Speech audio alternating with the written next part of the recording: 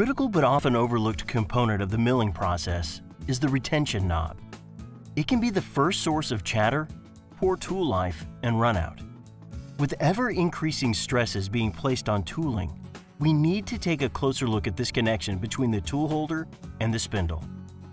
NMTB holders were not originally designed for automatic tool changes and therefore did not require a retention knob. In order to facilitate the automatic tool change feature on modern CNC mills, tool holders were modified and the use of a retention knob was implemented. There are 3 different styles of retention knobs.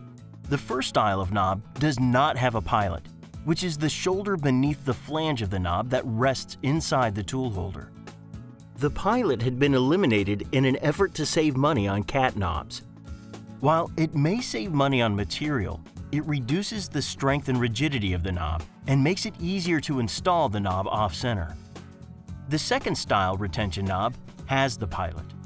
Notice that because of the pilot, the knob is longer.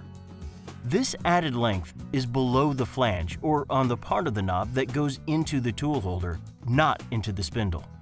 The third knob is JM's patented high torque retention knob. It has a precision pilot and a relief under the flange. This relief forces the threads into a deeper cross-section of the tool holder and is designed to prevent tool holder expansion or distortion. These 3 styles are manufactured to 5 world standards: the ANSI or US standard, the JMTBA or Japanese Machine Builder standard, the ISO and DIN or European standards, and the JIS or Japanese Industrial Standard. Retention knobs are often manufactured using combinations of these styles. Once you have determined the style, you need to identify the size of the knob based on the spindle taper requirement. Is the spindle CAT or BT? Is it 30, 40, 45, 50, or 60 taper size? The type of thread. Tool holders require metric or English threads. Metric threads are stated in millimeters, and English threads in inches. Does the knob need to have a hole for coolant fed through the spindle? If it is not through the spindle, is the coolant side or flange fed?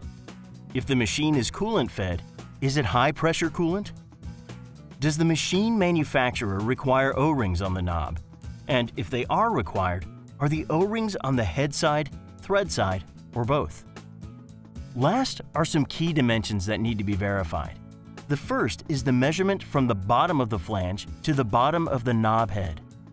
Next is the measurement from the bottom of the flange to the top of the knob head. Determine the dimension of the head. Another key dimension is the neck diameter. Verify the flange thickness. If the knob has a hole, the size of the coolant hole if necessary. In some cases, to accommodate a coolant plunger, your machine may require a special hole. Finally, verify the angle of the knob head to the neck. Is it a 15, 45, 60, or 90 degree angle? All JM Performance Products retention knobs are manufactured from hot-rolled 8620H fine-grained steel or grade 9310H steel. Knobs can be made from H13 tool steel by special request. The knobs are shot-peened to relieve stress and hard-turned for superior fit and finish. Our knobs are balanced by design, by starting and stopping the threads 180 degrees from each other. JM Performance Products currently manufactures over 500 different styles of retention knobs for BT, DIN, ISO, and CAT tool holders ranging in size from 30 taper to 60 taper.